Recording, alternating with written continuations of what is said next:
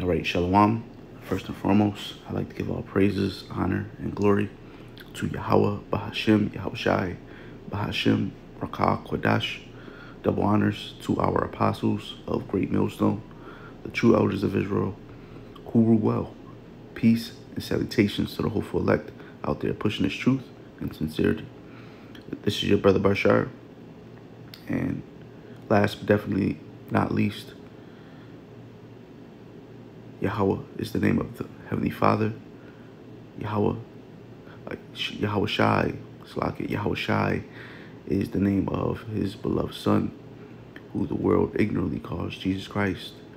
Okay, Rakakwadash is the Holy Spirit. This is how you say the Father, Son, and Holy Spirit in the Paleo Hebrew, also known as the Ancient Hebrew, aka the Holy Tongue. Okay, Yahweh meaning he exists. Yahweh Shai meaning he saves or he delivers. Rakak Kodash is the Holy Spirit or Spirit Holy. Okay, and again, this is how you say the Father, Son, and the Holy Spirit and the Paleo Hebrew, also known as the Ancient Hebrew, aka the Holy Tongue. I'm coming at you, brothers and sisters, with a quick lesson. Not even a lesson, but more so of an update on the signs that I've been seeing around my area. Now, you know, just about every day I gotta drive back and forth to work, you know, just like everybody else, or most people, shall I say, or anyways, on the expressway. And this is very uncommon because I've been seeing it often. You'll see armored military vehicles on the expressway. And sometimes you'll even see, if you brothers see the armored military Jeep in the back, the tan one, you see a Jeep parked on the side of the expressway, you know, just like on the inside of those white lines, of that white line. And, you know, you wouldn't see a lot of them, but you'll see like one or two or sometimes even three on the expressway. And like I said, this is happening kind of often. And I perceive through the Spirit that this is something that they're doing to get you brothers and sisters used to seeing, so they can ease martial law in. Okay, we know that they can bring in martial law in multiple ways. They can slam it and just, you know, cause a red flag, a false flag, and bring the troops in, bring the vehicles in, and declare martial law.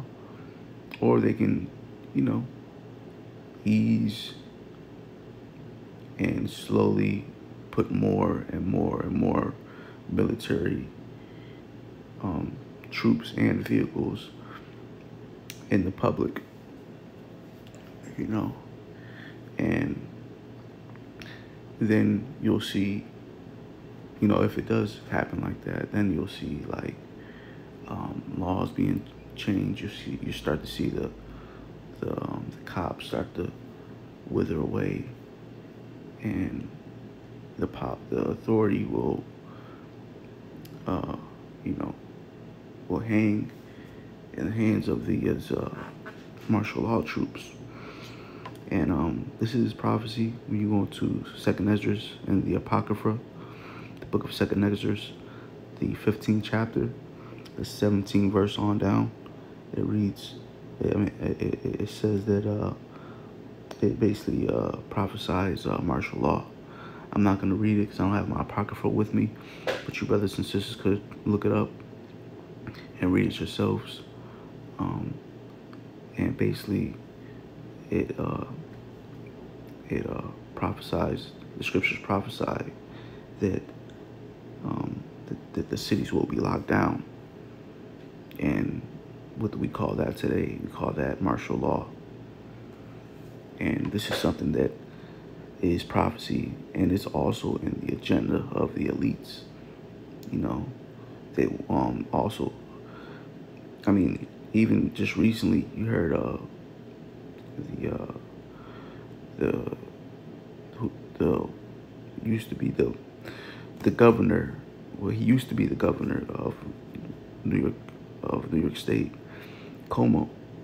You know, he said something along the lines of, whoever doesn't have the jump shot, you know, shout out to the brothers out in the main camp, for that code word. But whoever doesn't have it, you know, they're going to be put into the vehicles, and they're going to be sent into basically a FEMA camp to basically get or be forcefully given or even put to death for, you know, with the jump shot. You know, whether if you comply or not comply, they're basically just going to try to force it upon you. And, you know, some are going to allow themselves to be implemented with that jump shot or and the charagma, because, you know, that's in the scriptures, Revelation 13 chapter 16 verse on down. You can look that up as well, Bakusha. That's talking about the, you know, the charagma. You know, we're not gonna, you know, look up that word charagma, and it's talking about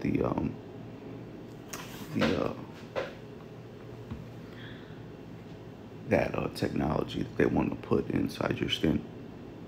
Okay, I'm not gonna say the word because, again, I'm trying to,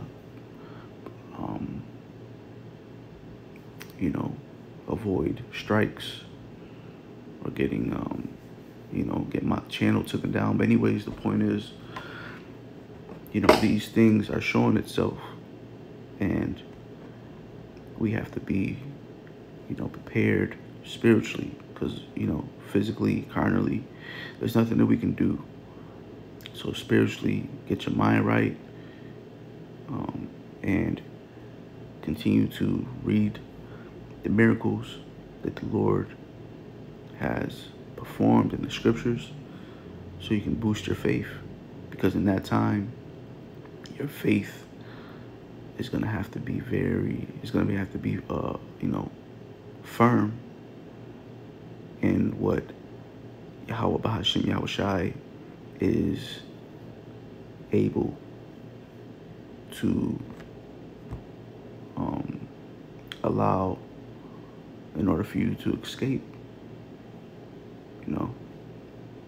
And because pursuant to Revelation, the 12th chapter, I believe it's the 12th verse, where it speaks, the devil shall come down with great wrath. And this is the prophecy as well.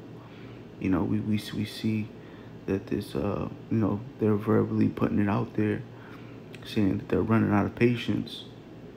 And they're also showing you that they're about to lock this place down. You know, just not so long ago, the president made a speech about the jump shot and how people should take it, and how this is not about freedom. This is, you know, and that was a very insightful message that he put out there, because, you know, they do want to lock this place down, and they will. It's not a matter of if, it's a matter of when. And you know, you brothers and sisters just need to be prepared. And with that, I'd like to give all praises, honor, and glory to Yahweh Bahashim Yahushai Bahashim Rakakwadash. Double honors to our apostles of Great Millstone, the true elders of Israel who rule well. Peace and salutations to the hopeful elect out there pushing this truth and sincerity. Also, unto you women and children, keep on enduring, because these prophecies are coming to pass and salvation is very near. Shalom.